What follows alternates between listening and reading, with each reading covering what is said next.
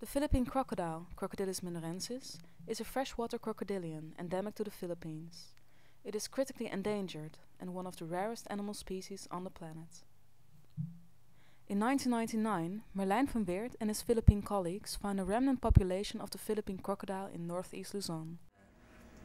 When we started, it was the whole crocodile research project was just part of a larger biodiversity survey project.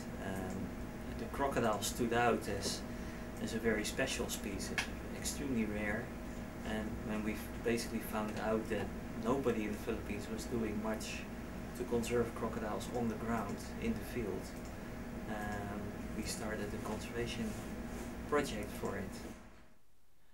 Historically, the Philippine crocodile was found all over the Philippines, but currently the species occurs with certainty only in northern Luzon and southwestern Mindanao. The Philippine crocodile is so rare because the species has been hunted and killed for its skin and out of fear. Crocodiles are not very popular animals. Moreover, Philippine crocodiles live in freshwater wetlands. Many of these have been converted into rice fields.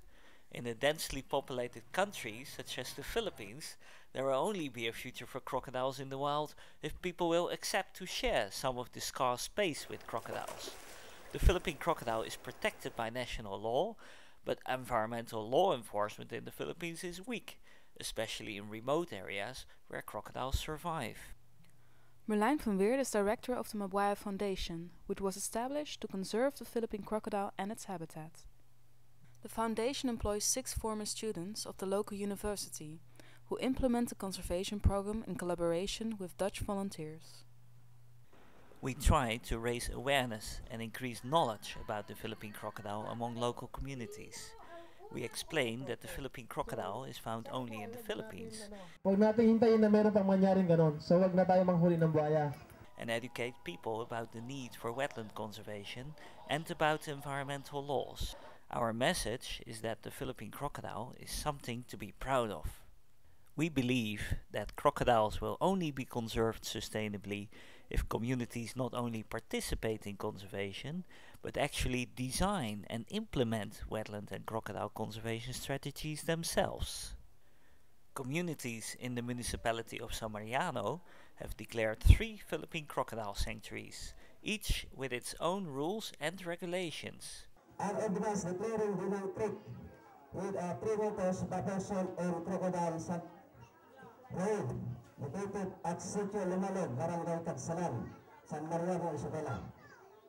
Community members have been trained and legally deputized to enforce the village laws that protect the crocodile and its habitat.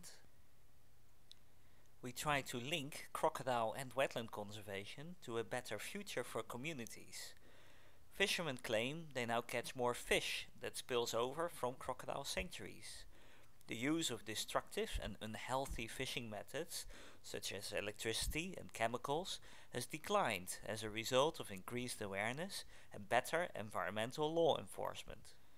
We assist communities towards a better future through the provision of school supplies for children, the construction of water pumps for clean drinking water, and the change towards more sustainable land use, such as agroforestry, instead of monoculture corn. The strategy of the Mabuwaya Foundation seems to work. Since 2005, Philippine crocodiles have successfully bred in the wild in San Mariano every year. The population has increased from 12 crocodiles in 1999 to more than 60 now. We have used our experiences with community participation in crocodile conservation in San Mariano to establish a second crocodile population in Isabela province through the reintroduction of captive bred animals. We had a workshop where we were talking about the future of the Philippine crocodile. And then we were talking about those crocodiles that were in the crocodile farm in Palawan, and why could we not reintroduce these to the wild where they belong. Dikachan Lake in the municipality of Divilican, on the eastern side of the Sierra Madre Mountains, was declared a Philippine crocodile sanctuary by the local community and municipal government in 2009. On 31 July 2009, 50 captive bred Philippine crocodiles were released in Dikachan Lake by community members. This is one of the largest reintroductions of a critically endangered species ever. Together with the recovering wild population in San Mariano, the establishment of this second sizable subpopulation offers genuine hope for the continued survival of the Philippine crocodile in the wild.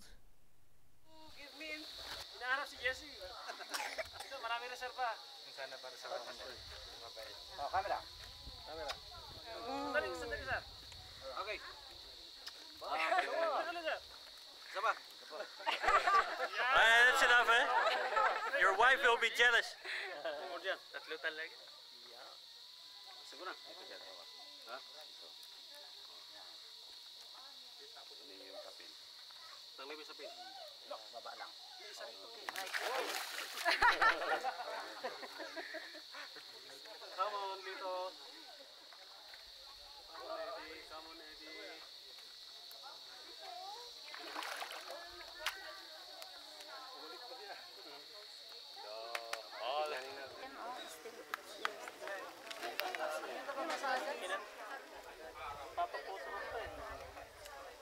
Bye bye. Goodbye. How are you?